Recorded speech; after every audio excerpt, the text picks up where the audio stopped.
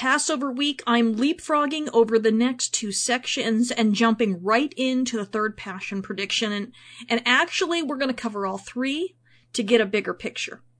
Of course, each one of the Passion predictions is made by Yeshua, or you may call him Jesus, and it's made, quote-unquote, on the way, which takes us back to Isaiah 42, and is followed by the disciples, specifically one or more of the three, not getting it, and to some extent or another giving us a real hard lesson in the difference between the politics of the kingdom of God and the kingdoms of the beast.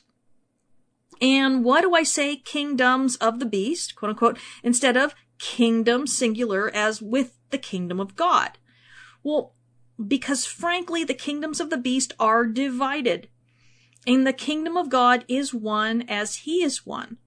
It is only as we are still collaborators with the beast kingdoms that the kingdom of God seems divided. But that's really just evidence that our feet are not firmly planted in his worldwide body.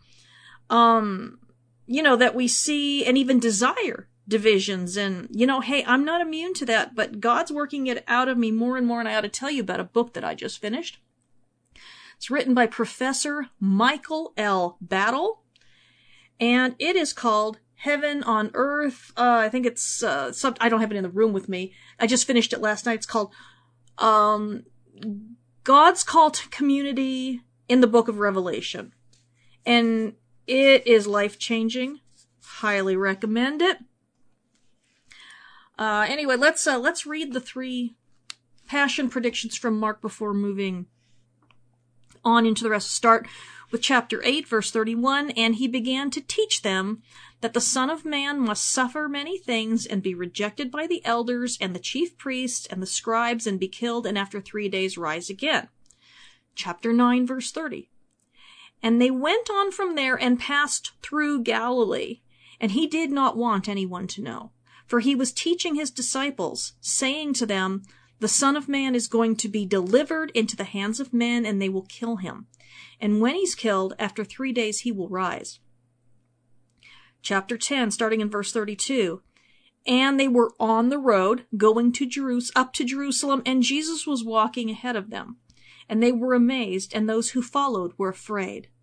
And taking the 12 again, he began to tell them what was to happen to him, saying, see, we are going up to Jerusalem, and the Son of Man will be delivered over to the chief priests and the scribes, and they will condemn him to death, and deliver him over to the Gentiles, and they will mock him, and spit on him, and flog him, and kill him, and after 3 days he will rise.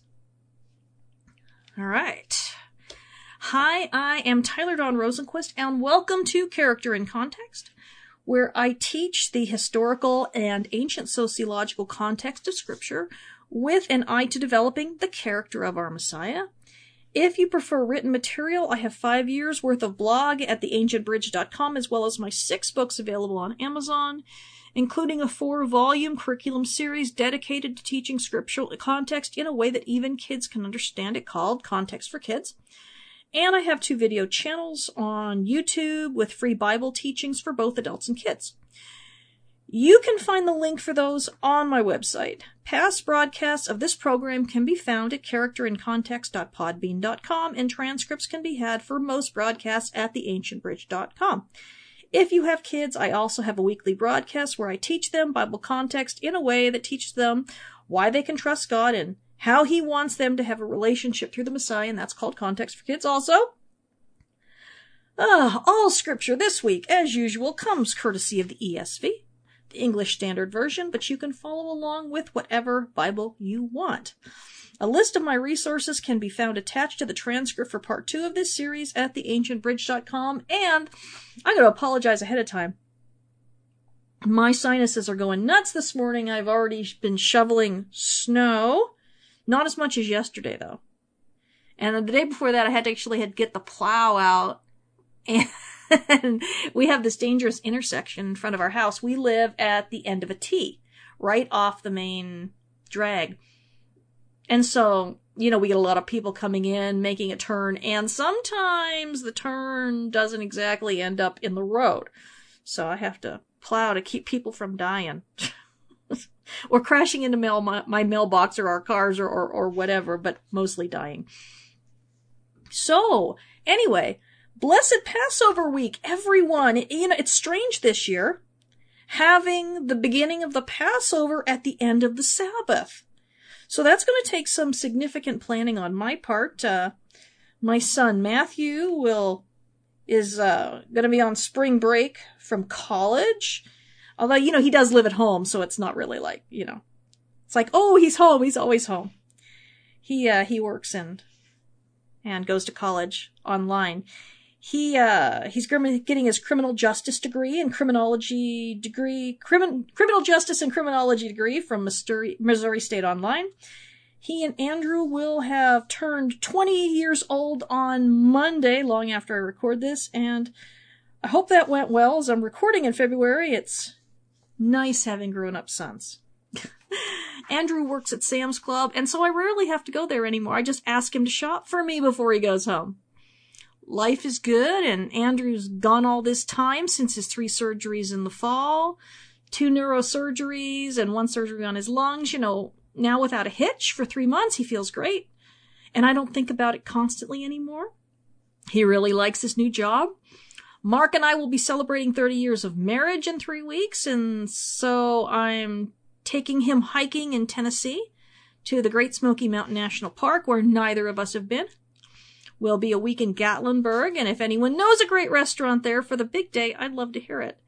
You always just get a vacation rental and we cook for ourselves, but we can splurge for the actual anniversary. So, we have a lot to celebrate this Passover on the home front, but even with all our blessings, they pale in comparison, all right, to what our Messiah accomplished on behalf of the world on that day, on that Passover. Now, on my last Passover program, I focused on the horrors of crucifixion. But we can never forget that he is victorious now and seated at the right hand of the Father. He is no longer in pain. He is no longer humiliated. He won. It was evil and horrifying, but he has the victory. We can't forget the cross, but we also cannot afford to forget the victory. So let's get to it. Now, the Passion predictions were a terrible shock to the disciples. Once Peter correctly identified Yeshua as the Messiah, the gloves had to come away. Gloves had to come off, the veil has to come off. They had to understand exactly what the word Messiah means because, like the word gay, it had come to take on a lot of meanings that were not in line with God's actual plans. We see in part, right? And we generally choose the parts of that appeal to us. It's like we ignore the confusing scriptures that we don't like. It's why no prophecy of scripture is of any private interpretation, and nobody ever knows what's going to happen until afterward. And we see this with the book of Revelation, where our current understandings of how the book originally read are now warped by futuristic dispensationalism, focused on violence when Yeshua is portrayed everywhere as the Lamb who conquers through his testimony, the sword of his mouth, and his own blood. And because we don't know how to read it, we read things back into some parts of the gospel that aren't actually there. But, I'll cover Revelation after we cover Matthew, so in a few years. I'm already studying for it, though, since my studying for Matthew's already done. Anyway, we need the teachings in both Mark and Matthew so that Revelation will make more sense. But, as I was saying, the word Messiah was full of hopes and dreams for the violent conquest of their enemies. They wanted revenge. Yeshua had to speak clearly and tell them that there would be no revenge against the worldly authorities, but it would be against the demonic authorities behind them, who had all mankind held captive to sin and death. Yeshua was going after the real enemy. It would be like our going after gang members and expecting that to solve the problem while ignoring fatherlessness, poverty, racism, and the inherent hatred between groups. Yeshua would tell us that what they need is deliverance from the beast system, whereas we want to punish their way out of it, which, of course, doesn't usually work, okay? It almost never works. Yeshua came to destroy the root of the problem. He came to save people. He came to save the vulnerable and their oppressors. But that isn't anything that the first century Jews want. Heck, looking at social media, that isn't what believers want either. When I see people who hate abortion saying, well, at least the babies who are being aborted would probably be Democrats, so it isn't all lost. It's not any different than what the disciples were saying here. When we want to see our enemies burning in hell instead of coming to faith, that's no different than the false messianic expectations of the first century. Yeshua came to save. Each person unsaved is a net loss for the kingdom and a net gain for the beast system. We shouldn't want the beast system to win just so that we can get revenge. We should be so focused on looting the beast kingdom, not wishing people into it. And so, Yeshua's been, all this time, leading his blind disciples on the way, quote unquote, on the way they have not known or suspected. Let's take a look at Isaiah 42, verses 16, 18, and 19. And I will lead the blind in a way that they do not know. In paths they have not known, I will guide them. I will turn the darkness before them into light, the rough places into level ground. These are the things I do, and I do not forsake them. Hear, you deaf, and look, you blind, that you may see. Who is blind but my servant? Or deaf as my messenger whom I send? Who is blind as my dedicated one? Or blind as the servant of the Lord? Now here Yahweh is saying that he himself would lead the blind in a way they do not know. And we've been seeing these references to Mark, since Mark 8, to Yeshua and the disciples being on the way, or on the road, or on a journey. And the word for that is hodos. And it is the same as here in Isaiah 42:16 in the Septuagint, which is the Greek translation of the Hebrew scriptures, long before Yeshua was born. Mark is continually revealing Yeshua to be the Yahweh warrior of the prophets, the arm of the Lord in Isaiah, and the servant of Isaiah's servant songs. That's one of the reasons why we see things like the two-part healing of blindness in Bethsaida. And we see the healing of the blind man coming up in a few weeks after James and John respond to this latest passion prediction with a shameful request to be the two top men in the kingdom of God. Behind Yeshua, of course. Now, before the first passion prediction, we will review, which we'll review in just a moment, they were totally blind as to the way on which they were being led. Even after the rude shock of the first announcement, they remain blind as to the nature of the kingdom of heaven. And they keep making requests, revealing just how clueless they are. So let's take a look at the three predictions and how they develop and what they increasingly reveal about the fate of the Messiah. Back to chapter 8. And he began to teach them that the Son of Man must suffer many things and be rejected by the elders and the chief priests and the scribes and be killed, and after 3 days rise again. The phrase, and he began to teach them, is a common expression in Mark for Yeshua branching out into new material. Although Peter called him the Messiah properly, Yeshua still refers to himself as the Son of Man, and I believe it was to distance himself from the Second Temple era messianic expectation baggage. Now, what does he specifically introduce to them? 1. Suffering is his immediate future, not glory and victory. 2. He will be rejected by the elders, chief priests, and scribes, not anointed as king by them. That's why those three groups were mentioned. They are the ones who would have been responsible for that in ancient Israel. 3, he would actually be killed.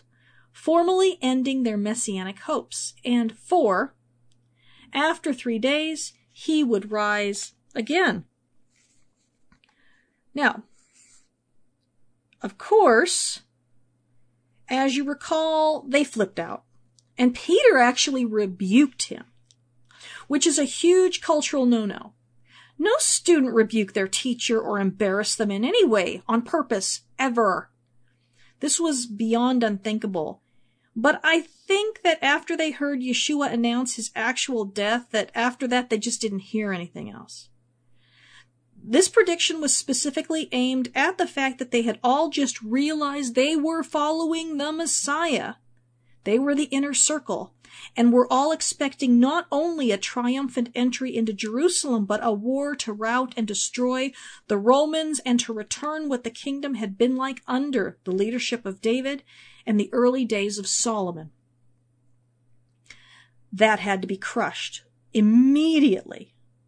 Yeshua specifically warns them that if their goal is to live, then they will lose their lives. But if they are willing to lose his lives for their sake, they will save it. Now, such is the upside-down world of the kingdom of heaven compared to the ways of the beast kingdom. There is also a mini prediction spoken just to Peter, James, and John after the transfiguration in chapter 9. This is starting in verse 9, too. And as they were coming down from the mountain, he charged them to tell no one what they had seen until the Son of Man had risen from the dead. So they kept the matter to themselves, questioning what this rising from the dead might mean. So, despite Yeshua speaking clearly the first time, they are really confused about the idea of rising from the dead. Now, as typical first century Jews, they firmly believed in the resurrection from the dead, and as far as I know, only the Sadducees didn't believe that. But they had expectations that everyone would raise up in order of precedence, starting with Abraham at the ushering in of the world to come. So the natural question would be, are we that close to the end of the age and the resurrection of the dead? Well, if so, then this got a whole lot more interesting and a whole lot more hopeful. Our next prediction comes on the heels of their failure to cast the deaf-mute spirit out of the boy in Caesarea Philippi. This is chapter 9, starting in verse 30.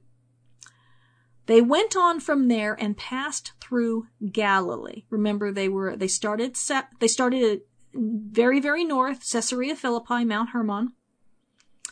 They passed through Galilee, and he did not want anyone to know, for he was teaching his disciples, saying to them, "The Son of Man is going to be delivered into the hands of men, and they will kill him. And when he is killed, after 3 days he will rise." But they did not understand the saying and were afraid to ask him. Now, after this prediction, they weren't even willing to ask him for an explanation. Safe to say they'd prefer their own fantasies of future greatness as gatekeepers to the presence of Yeshua in the future. Well, what's the same here? Okay, since there's still no location, compared to the first one, there's still no location given, but he uses a familiar biblical idiom for suffering under a divine judgment, namely, being delivered into the hands of men. 2 Samuel 24:13, So Gad came to David and told him and said to him, "Shall 3 years of famine come to you in your land? Or will you flee 3 months before your foes while they pursue you? Or shall there be 3 days pestilence in your land? Now consider and decide what answer I shall return to him who sent me." Then David said to God, "I am in great distress. Let us fall into the hands of the Lord, for his mercy is great, but let me not fall into the hands of men." Ezekiel 21:31, "And I will pour out my indignation on you. I will blow upon you with the fire of my wrath, and I will deliver you into the hands of brutish men skillful to destroy." Psalm 140, verse 4, "Guard me, O Lord, from the hands of the wicked. Preserve me from violent men who have planned to trip up my feet." So there's nothing in the Bible that's more fearful than being delivered into the hands of men, because, unlike Yahweh, they will not relent and they will not show mercy. Handing people over to men is what Yahweh did when serious judgment was required, as during the time of the judges, over and over again. And when the northern kingdom was handed over to the Assyrians in 722, and when the southern kingdom was handed over to the Babylonians in 586. Well, before that, actually, that's just when, it was done. So, although nothing is said formally about it in the Bible, it's clear historically that the Jews were handed over to the Romans because of the wickedness of the grandsons and great-grandsons of Simon Tassi, who declared themselves kings and were just as, if not more, brutal than the Gentile king they had overthrown, Antiochus Epiphanes. So this is not good news. And, well, I mean, it is with respect to the gospel, but you know what I mean. It's not good news because there will be no mercy shown, no relenting. This is going to happen, and it's going to be ugly. But there's more here. He will be delivered. And delivered in this sense is a language related to actual betrayal. Enemies will just take you, okay?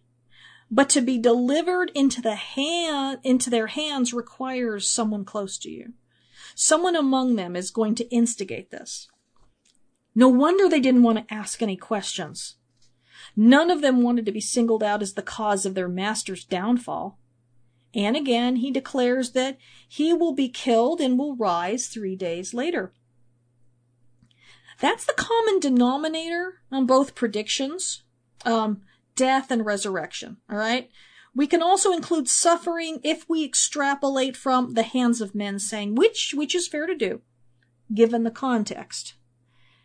Now we're going to cover some new ground, and this account will follow Yeshua's teaching on divorce and his encounter with the rich young man, where the disciples will point out that they've given up everything to follow him, and he will counter that. Following him will come with persecutions in this life and eternal life in the world to come, and we will talk about that next week and the week after.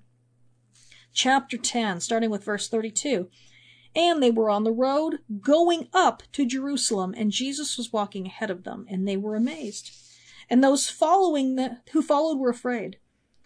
And taking the 12 again, he began to tell them what was to happen to him, saying, "See, we are going up to Jerusalem, and the Son of Man will be delivered over to the chief priests and the scribes, and they will condemn him to death and deliver him over to the Gentiles. And they will mock him and spit on him and flog him and kill him. And after 3 days, he will rise." So, we're almost at the half here, so I'll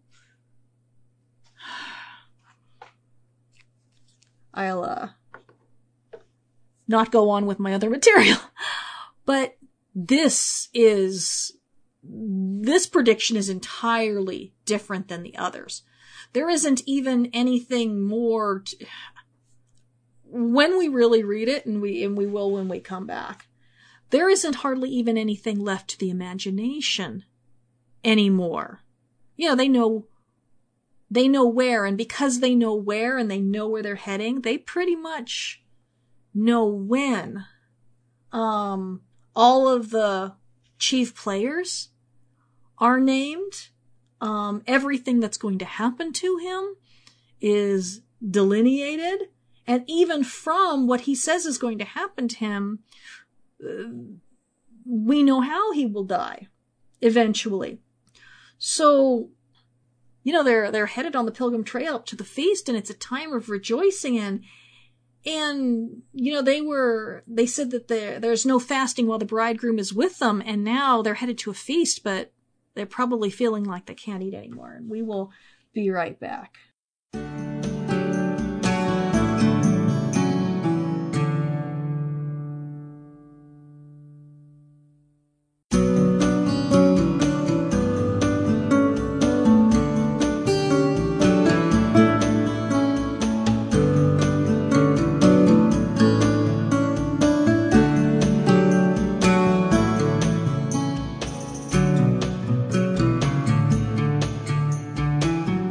welcome back to part 2 of the 3 Passion predictions. It's our special Passover program, leapfrogging a couple of the sections of Mark, and these are all the ones from Mark 8, 9, and 10. Anyway, we're going to read that 3rd Passion prediction again so I can talk about it. Starting chapter 10, verse 32, "And they were on the road, going up to Jerusalem, and Jesus was walking ahead of them. And they were amazed, and those who followed were afraid. And taking the 12 again, he began to tell them what was to happen to him, saying, 'See, we are going up to Jerusalem, and the Son of Man will be delivered over to the chief priests and the scribes, and they will condemn him to death and deliver him over to the Gentiles. And they will mock him, and spit on him, and flog him, and kill him. And after 3 days he will rise.'" So this 3rd prediction is a game changer. We have a location now. It's Jerusalem. And they're headed there for the Passover. You know, you can just feel their hearts sink at the news. As I mentioned before, with the on the way references using hodos, in the Greek, both in the New Testament and the Septuagint, translating the Hebrew derech, we see them on the road using the same language. Yeshua's walking ahead of them, and this is not only positional, but prophetic. They are all going to walk this same way to their deaths.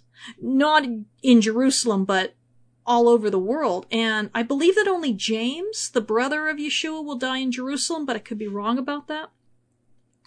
Also, this is the most direct reference to Isaiah 42:16, where Yahweh says that he will lead his blind people on a way they do not know and will guide them on paths they have not known. So this is new territory, never walked before. This walk of a Messiah going willingly to his death, even though at this precise point, they do not know the exact day. Okay, they know the place. They don't know the exact day. That's really the only thing they don't know at this point, I think. And you're probably aware that you always say going up to Jerusalem regardless of how you approach it. Even if you were at the top of Mount Everest and leave from there to go to Jerusalem, you are still going to say you are going up to Jerusalem. Down to the base of the mountain, but up to Jerusalem. It's a matter of priority and holiness. So the disciples are amazed that he's going boldly, even though he says he will be killed, but it also says that those who followed him are afraid. And that's really interesting. Certainly they knew they were following a miracle worker, and they had to be apprehensive as to what was going to happen in Jerusalem.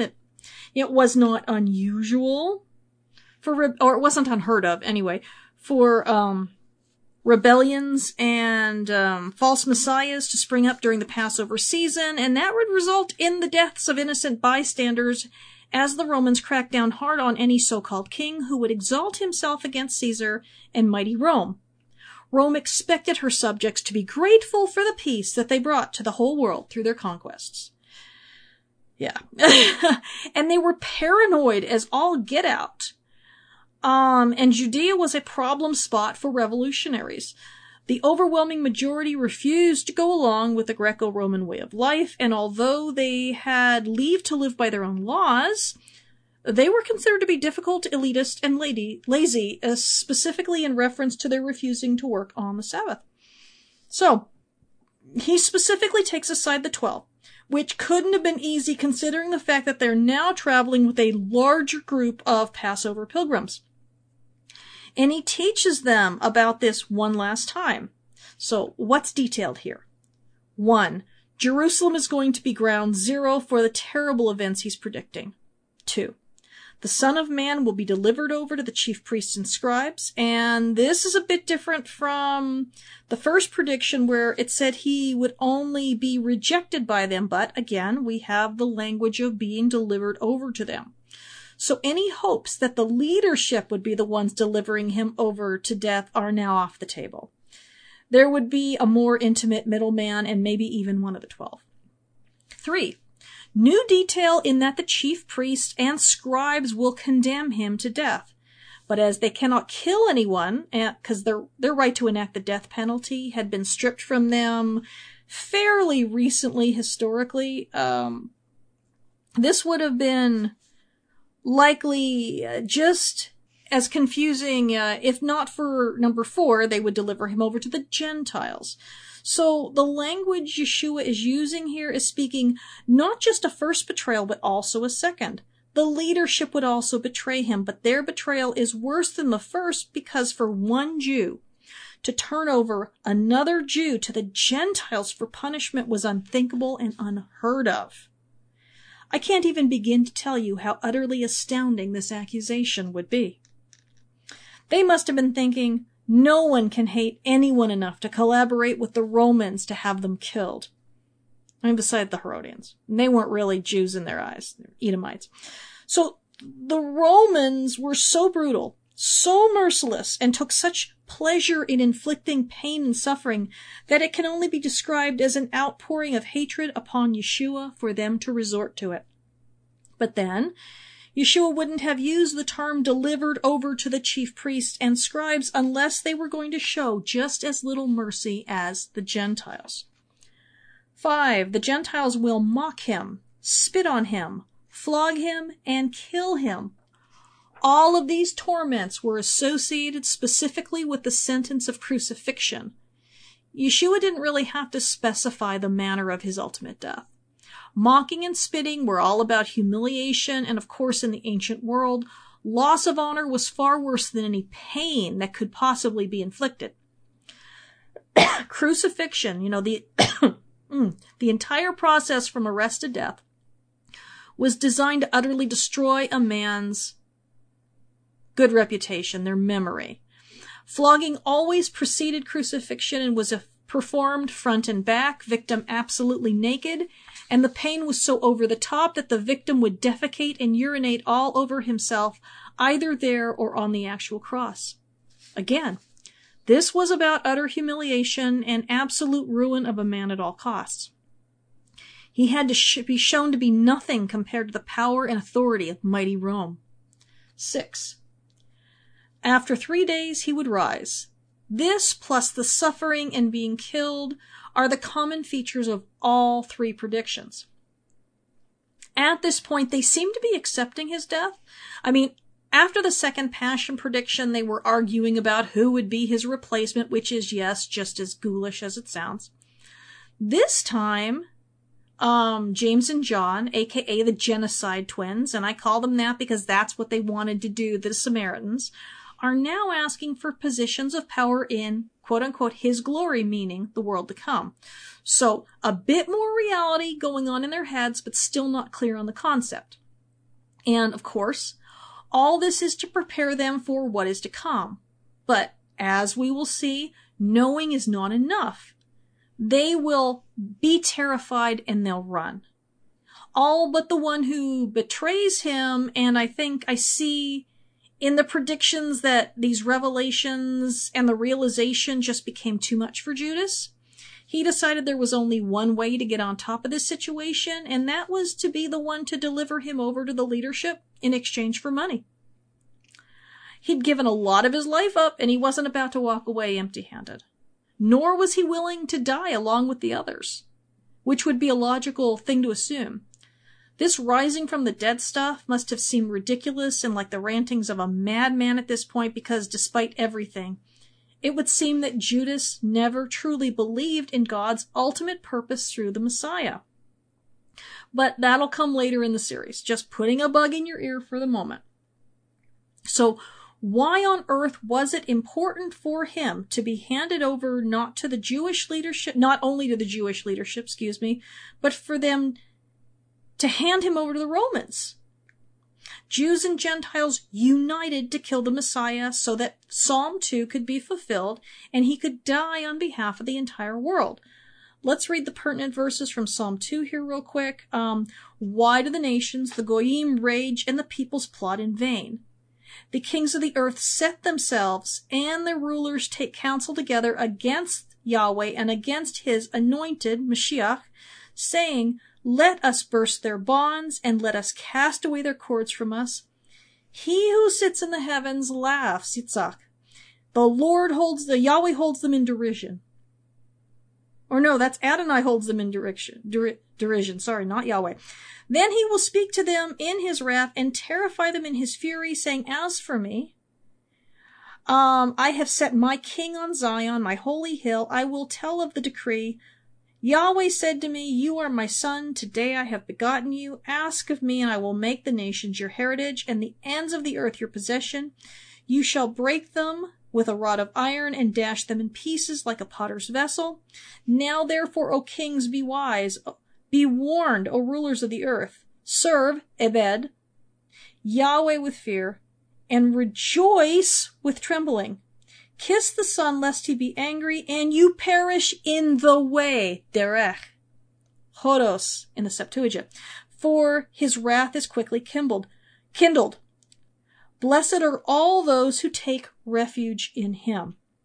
Okay, although this is seen as a violent psalm, and in some ways it is, I am not inclined to read it in the way that a lot of people preach this. Yes, we see the nations conspiring here with the leaders of the Jews.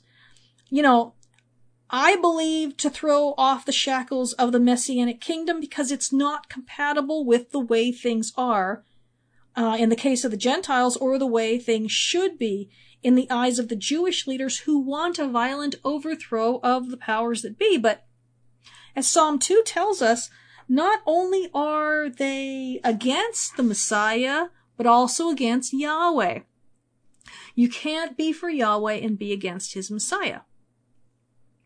Now, in the first century, most, but certainly nowhere close to near all, of the Jewish people, maybe 80%, they didn't want the Yeshua version of the Messiah.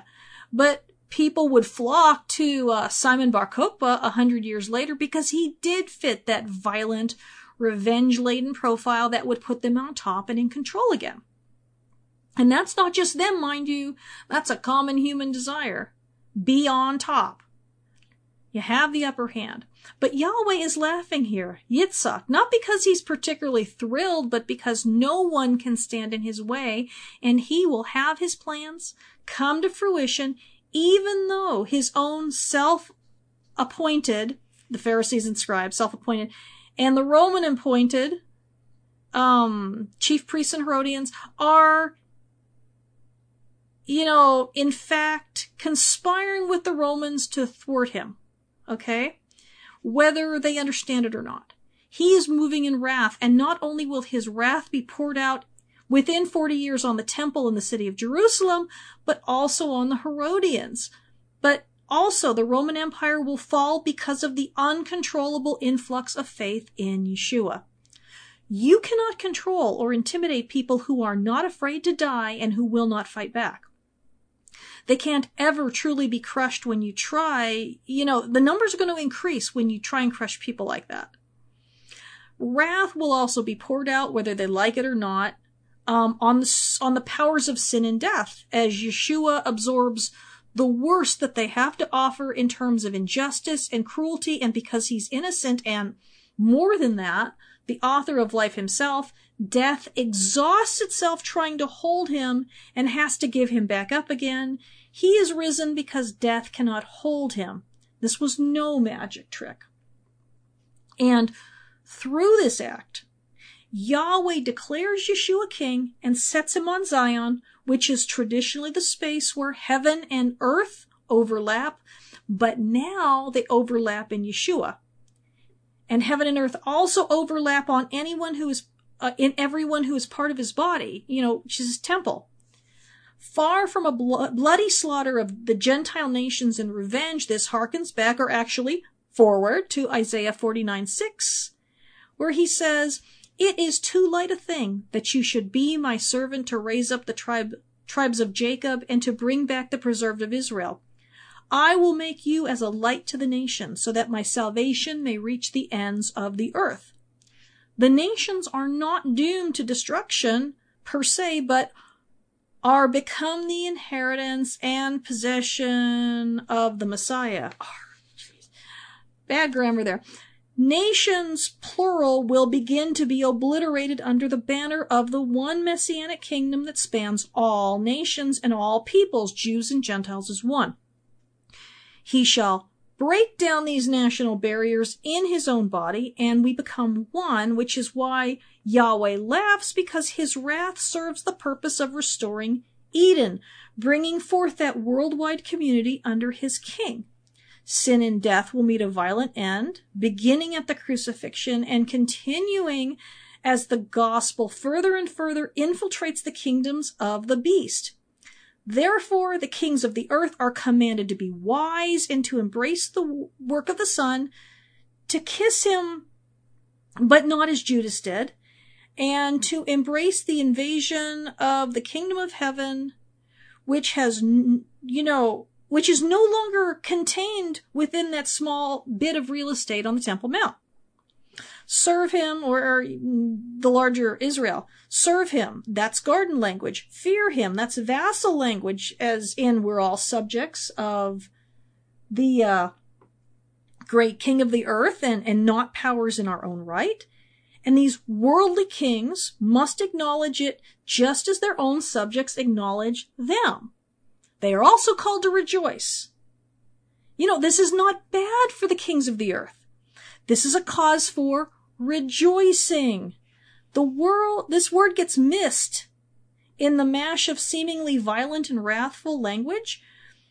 When we see it as against people and not against powers and principalities and places. Okay.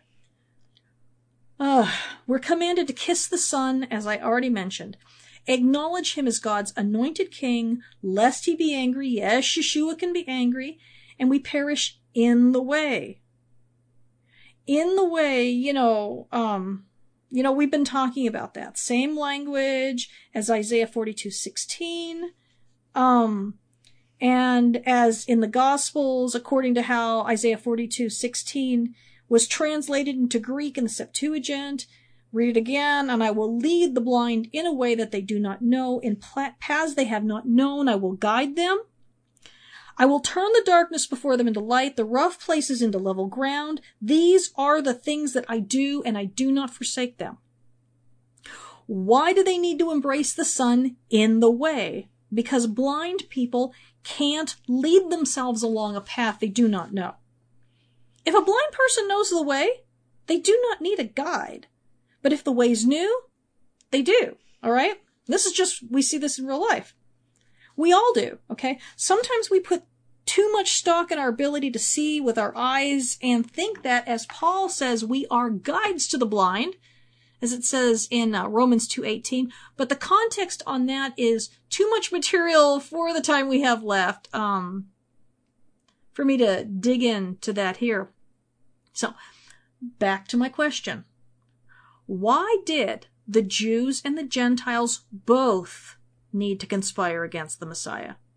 Why couldn't it be one or the other? Well, because if you are going to die on behalf of the world, it has to be everyone represented in your betrayal and murder through their leadership. So all the leaders of the Jews were represented, and the Gentiles were represented by mighty Rome, who considered herself the whole world.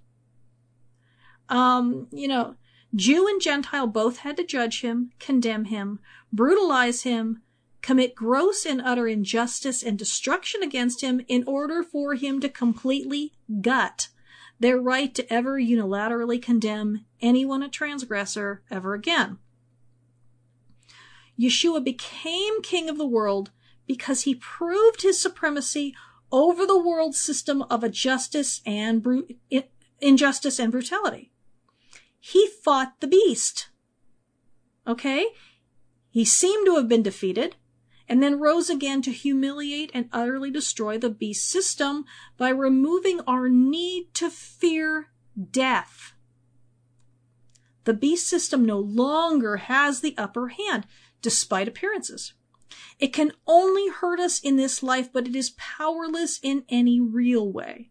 As long as we stand fast, the beast stands condemned and, frankly, castrated. Let's go all the way here. Now, I got an email. This was a really good question about my assertion that Yeshua is Yahweh in the flesh.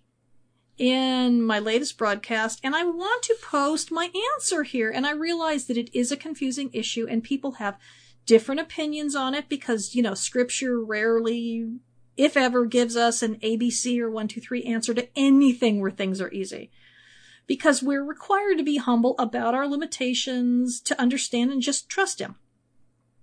And it's okay to have different opinions, but we have to understand that the Bible is a huge book, and people who say this is how it is often don't understand enough of the Bible to see that there are seemingly conflicting messages. All right? And I say seemingly conflicting because our brains are so small and our experience is so limited that we cannot fully grasp the truth of the reality of God any more than an ant can understand what I'm saying to it. So anyway, here is what I told them. Okay, well, it depends on how you define Yahweh in the flesh, and a lot of people bring in a lot of baggage and assumptions into what that means and what other people mean when they say it. Sounds like you think I'm saying that Yahweh in the flesh, me, equals the Father, but I'm not. But God's creative word in the flesh? Absolutely. Can we separate the identity of Yahweh from his word and from his spirit? No. They're one, echad. Truth is that none of us understand exactly how this works, but we know it works. Deuteronomy, Isaiah, the Psalms, and Yeshua's self-manifesting miracles are very clear, as I've been teaching throughout the series. Yeshua does what only Yahweh can do. Therefore, Yeshua is Yahweh in the flesh. Does that equate him with being the Father? No. I don't know how it works. The truth is that this is never spelled out clearly anywhere how this works. We want it to be clear and easy. We need less trust this way. But Scripture gives us very little in the way of clear explanations of the deep spiritual matters. This is one of those areas, like what happens between death and the world to come. Not clear. Many different hints, but they all seem to lead in different directions. Do we have to understand? No. We just want to understand. So, is Yeshua Yahweh in the flesh? Absolutely, he has to be. Otherwise, he's just a human and the virgin birth is a lie, and what he did amounts to magic. But Yahweh is spirit and not a physical entity that we can quantify, the way I can look at you and say, you're a one of a kind, and you cease existing at the limits of your physical body. As complex as we are, we don't even understand ourselves. God gives us ways of trying to grasp his reality, but no definitive answers. I hope that helps. In the end, we have to stop worrying about all this because salvation is a matter of allegiance, not having all the right understandings. Oh, that left me with more time at the end than I thought I would have. I want to talk about metaphors. Yahweh really, he's very generous with us because he knows we're just small and pathetic and we're not nearly as small or smart and clever as we think we are. We are, in fact, very small. And he gives us these metaphors, and what do? We take them way too far. One, we take them out of historical context. And two, we just decide that this isn't just a metaphor that is like but also unlike, but no, it has to be totally like. And nowhere do we see that as badly as with the bridal sort of language. And I mean, people go crazy with the bride stuff. Oh, warrior bride, oh this, oh that, and it's not in the scriptures. And really the bridal language is symbolic of the purity that we are supposed to be presented to Yahweh with. It's not talking like some people do of an actual physical sort of relationship in the world to come. It's wishful thinking.